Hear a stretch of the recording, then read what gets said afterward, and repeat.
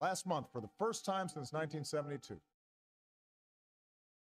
NASA released Blue Marble, a single snapshot of the Earth taken from outer space. So much has changed in the decades between that first picture. Borders have shifted, generations have come and gone.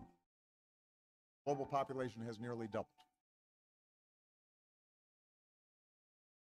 It hasn't changed. Our planet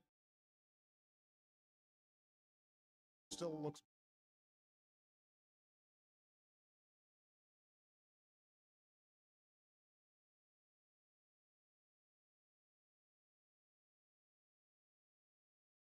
In 2002, Blue Marble 2.0, NASA's Rob Simon, and it had wide appeal too.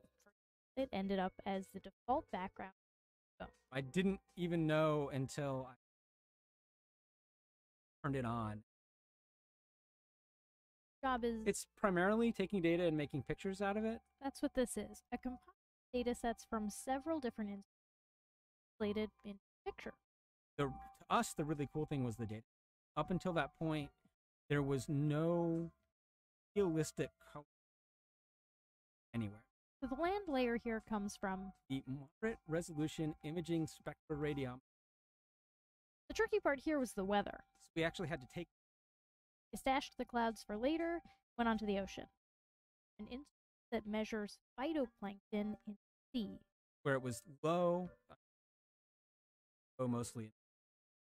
And then where it was a little bit higher, it was green. Then add the clouds back in. There's a small problem with it because there's a very slight gap in between each orbit. Some of those are pink. It is photoshopped, but it's has to be. Then there was another layer to sort of simulate the atmosphere. And then there's this little bright spot. So it's the reflection of sunlight off of.